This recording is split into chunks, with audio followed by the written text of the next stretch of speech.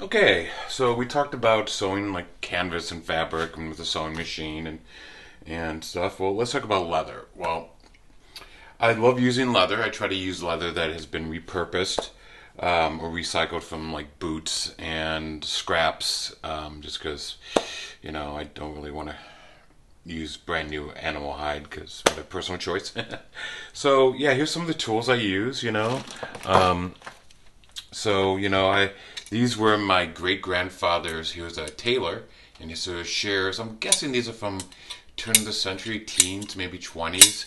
There's no maker mark, so I don't really know who made them. But I've had these since I was a kid. I remember playing with them and getting yelled at to not run with scissors, especially giant shears. But this is good for cutting big pieces of leather, and yeah. So there you go. And then I got my little Japanese ones for cutting the thread and stuff. Let's do different things. So yeah, I use leather a lot. This is an awl for going through the leather when you're sewing. But you need to do a pattern unless you're really good. And if you're not using a sewing machine, you're doing hand sewing. And they have these little pattern wheels here. And what I did is I numbered them. I have a set of 4 with different spaces, and then I made a little template, and I could decide how big of the thread spacing I want to do for whatever kind of piece I'm doing for the strength or decorative. There's different things like this is a rivet. It's a copper rivet that with a little cap, and then has a special tool here that you punch it through, and yeah, it's good stuff. Here's one thing I use the rivet for. You see the rivet is holding on this little clip. This is my little tool roll I just started for my vintage Vespa, and it's not beautiful, but it's just meant to carry my tools and the little saddlebag and so forth. Or I make other little bags. This is all my tools for my Royal Enfield motorcycle I own. And like I said, you see the rivets, and this one's been used a lot more, and made a buckle and punched in the little British symbol, little flag, little jack. In another video you saw this, my wrench roll for metric for my mini little wrenches. And I just like how the leather feels. It has such an antique looking, or I like having tools with places to put them sometimes too. What other tools do I use? Here's another hole making little device for doing hand sewing. Just a little punch, and I have this hard, thick rubber plate here, and I just take a piece of leather, and I take my handy Thor hammer. This is one of my favorite new hammers I got, and you just punch it, and it goes right through. Boom.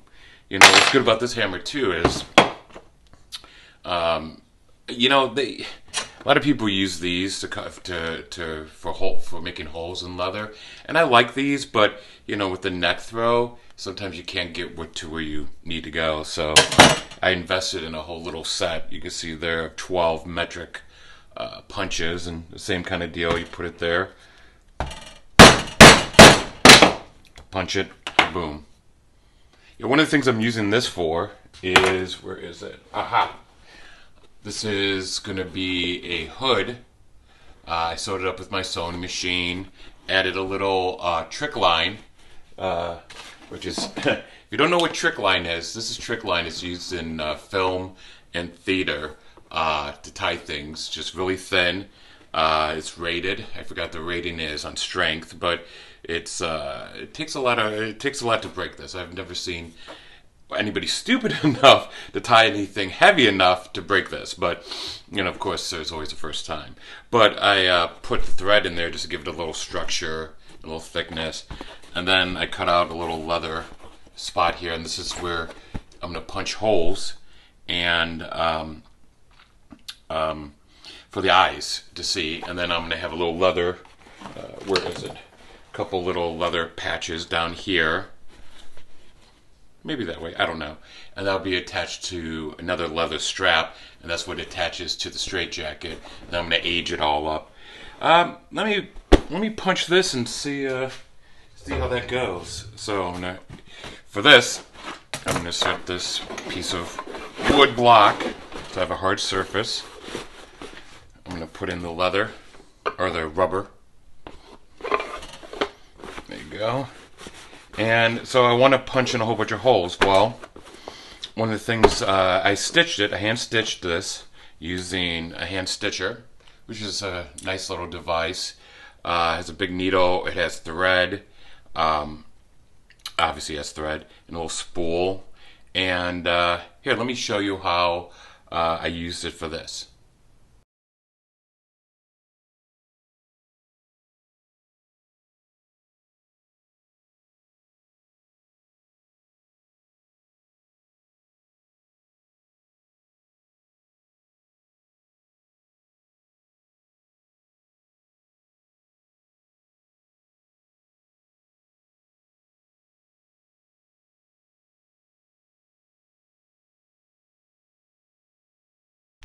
Okay, so yeah, that's how I hand stitched this. And like I said, I didn't want to do it in the sewing machine; it would have been too tricky and hard.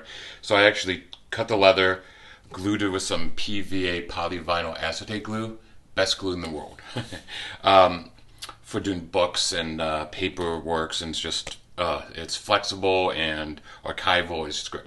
So I glued it down there so it wouldn't move.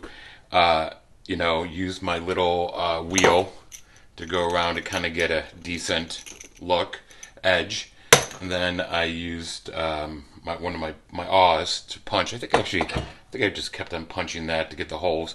Then I just sewed it up, and now I need to figure out where the holes are going. Well, after I made this, I took it to my scanner, scanned it, laid out the holes on it, and then printed this. Then I'll put this down here. Probably need to tape it. Here, give me a second. Let me get some tape. I know I got some tape somewhere in my studio. Okay. Boop, boop, boop, boop, boop. Okay, so let's make sure it's nice and sturdy. Let's get some tape there. Do some tape there. There's tape there. And let's be crazy and let's do tape here, just so it doesn't shift on me and look stupid. And then I'm going to take my number 6 and let me clean it out. I like these two because you just keep on sticking it through, and then it comes right there and cleans itself out. Okay, so like I said, I'm going to use my Thor made in England hammer, and as replaceable has is a soft rubber. This is more like a not a urethane, whatever kind of head. That big word, UFMSW, whatever, ultra high molecular dense plastic, whatever. So yeah, I'm just going to lay it on the hole and then punch it through. And just keep on going to the next one and so forth.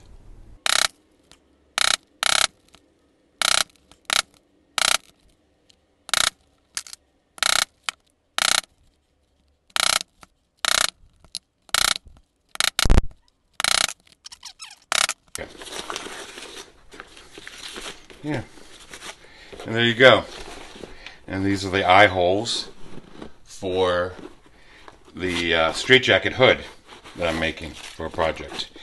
Yeah, well, one of the other things is, so I'm going to have this little piece of leather here, and I want to attach it, so I do the same thing and figure out where I want my sewing holes to be, and punch them out, and then use my hand sewer.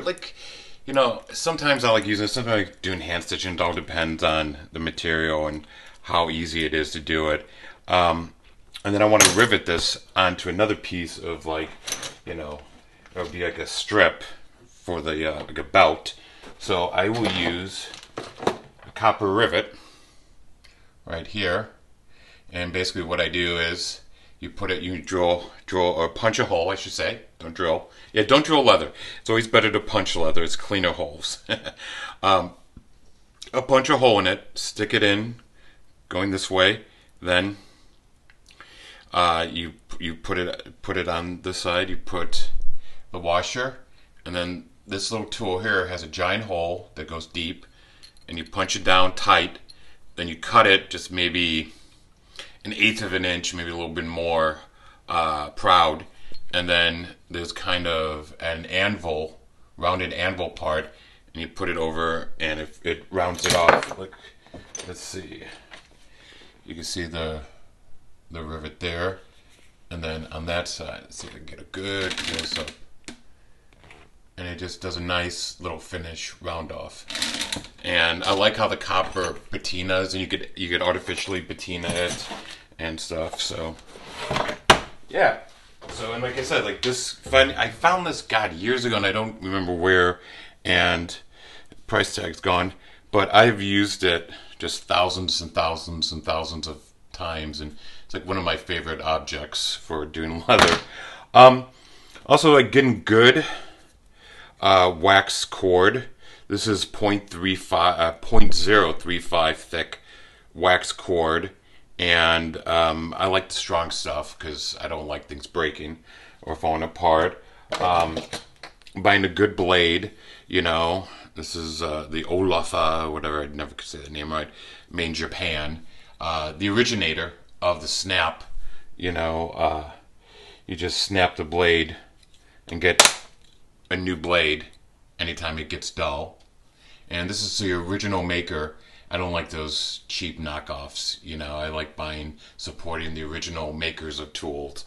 I'm kind of big on that. I like buying the stuff made in the U.S., but if there's a better product somewhere else, like this hammer made in England, I'm going to buy it.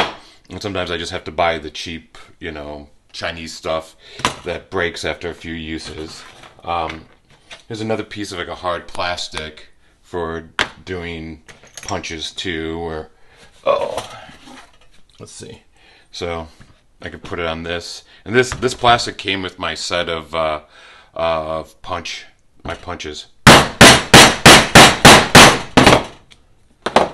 Wow, that definitely doesn't work as good as the rubber.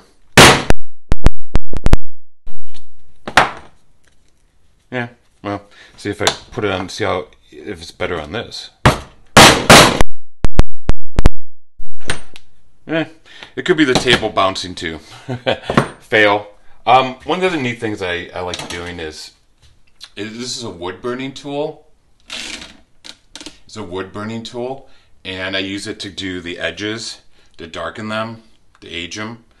But it also has all these little fittings. Z. You could brand the leather. I don't think I have any examples of that. No. But it's kind of cool. And then, you know, I just got so much of the little tools. This is for like making belts, rounding off corners. For when you're making belts, you just kind of put it, it's the thickness of the belt, and you do the same thing. You hammer it.